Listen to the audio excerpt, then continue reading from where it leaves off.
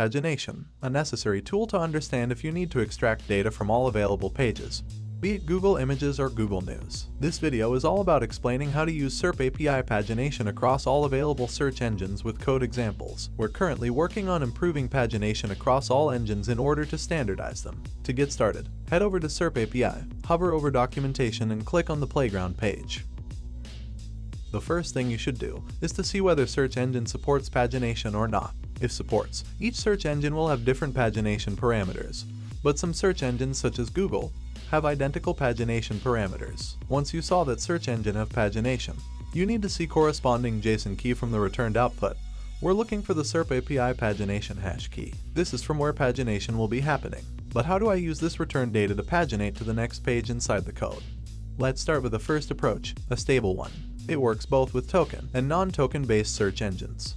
Token pagination is where token is being passed to the certain query parameter that accepts only tokens responsible for pagination. Usually, token-based pagination is where the page needs to be scrolled. An example is a Google Maps reviews.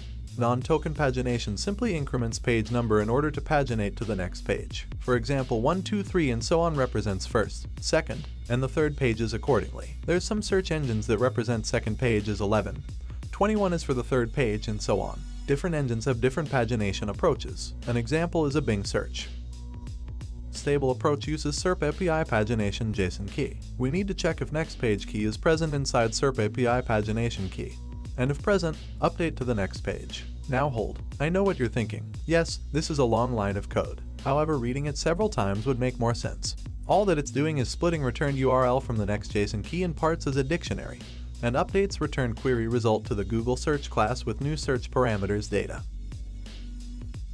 In some cases, for example while using eBay search engine, besides checking API pagination hash key, we need to also check if the current page is being incremented while we're paginating, by comparing the current page number with the next page number, and if the current page is equal to the next page, we need to break out of the while loop, otherwise we need to update next page data to eBay search class. We're currently working on making it more user-friendly. Now to the second approach, which is the most straightforward. Note that it works only with non-token based pagination search engines. We need to call pagination method from the search, then iterate over all pages, and once iterated over all pages, we need to iterate one more time, but this time, over individual page, and extract the data. That's all. The third method if something goes wrong. This method needs certain pagination parameter to be manually incremented at the end of the loop, in order to paginate to the next page. If you want to see pagination examples across all supported engines, head over to SerpApi Video Archive repository with code examples for all supported search engines in Python, or visit official SerpApi package library with the language you're the most comfortable with. Let us know in the comments if you have any issues, or write us directly on our social media pages which you can find in the description of this video. Happy coding! See you in the next video.